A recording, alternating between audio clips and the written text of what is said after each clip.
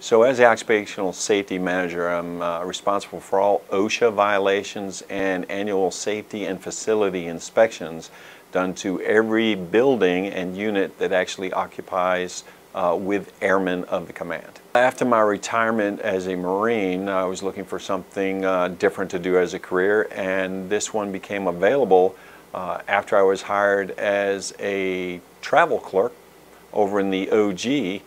This position came open as a specialist initially, and then I worked my way up into the position as manager once the previous manager retired. So I did several things safety related in the Marine Corps, related to weapon safety, of course, a lot of that, and also unit safety and vehicle safety with young Marines. I also did additionally the OSHA 10-hour course for general industry prior to coming into this job, so I had a little bit of general knowledge.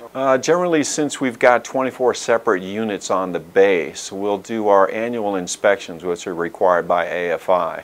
We'll need to do those across the year, so we generally do 1 to 2 per month. That's facility and the program of safety also.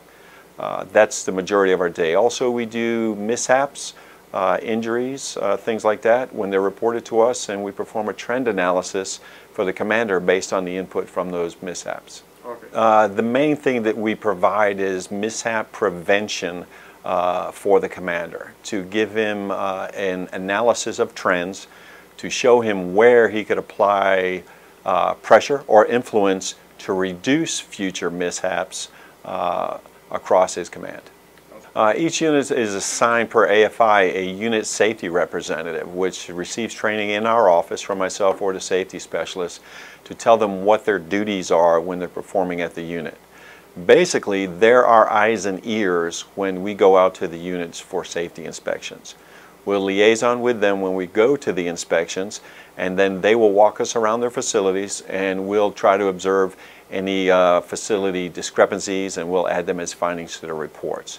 So the unit safety rep is a real key person in this whole command group. That's that individual at the unit who's watching his unit day to day for these kind of findings and discrepancies.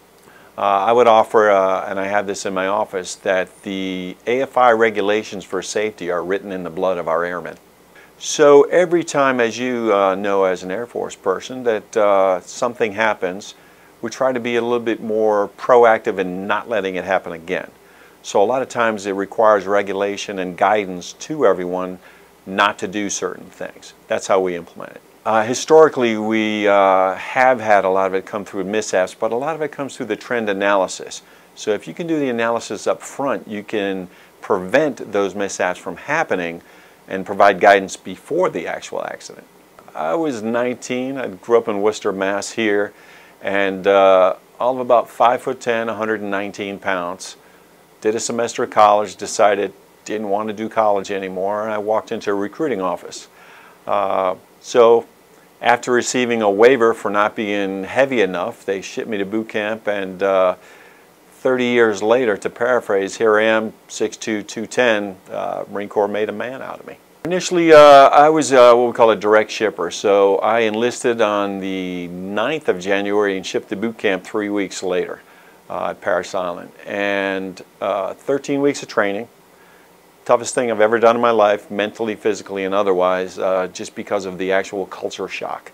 You go down there, used to being just a young American boy, you know, living life, it's all good.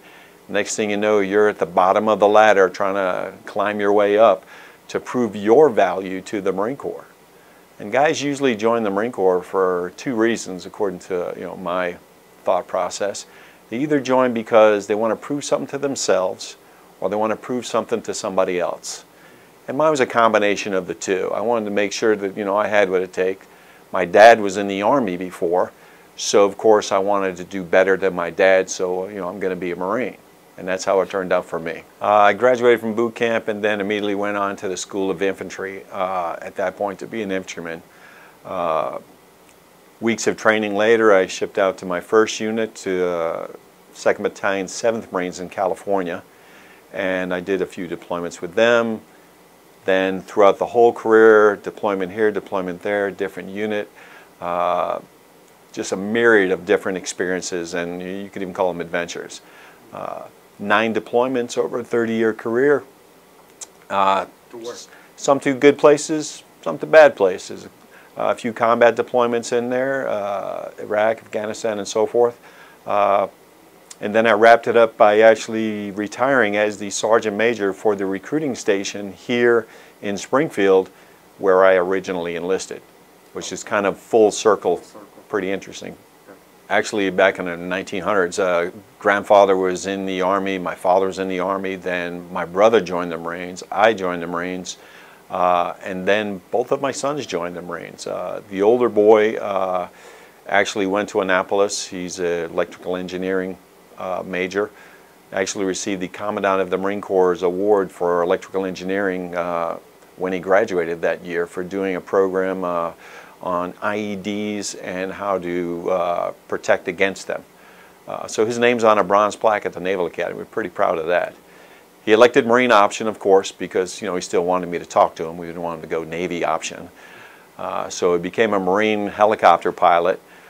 Did 8 years in the Marine Corps, got out, and now he is a member of the Air National Guard in Hawaii as a civil engineer. That's my oldest son. The younger boy, Rob, is graduated from high school in Hawaii. 3 days later, we moved here to Massachusetts. I dragged him with us. He didn't get into his college at first choice, so I then took him down to the recruiting station where I was the Sergeant Major and enlisted him. He joined the reserves. We got him back here. He was a combat engineer on the base here at the Marine unit for 10 years as a combat engineer, and literally got promoted out of a job. He got promoted to E6. They had no more billets for combat engineers in that grade. So he asked me what I thought. I said, have you ever thought about explosive ordnance disposal? I know some guys down at the EOD shop on the base. And so what we did is I took him over there and they were happy to see him. Long story short, he graduated from EOD school as a staff sergeant. He's now in the Air Force Reserve here at Westover. As I pointed out the fact to both of my sons that now they're both in the Air National Guard and Air Force after having been Marines before, they both acknowledged that and said, yeah, Dad, but you started it. You worked for the Air Force and you were a Marine, so fair enough. I'll give them that.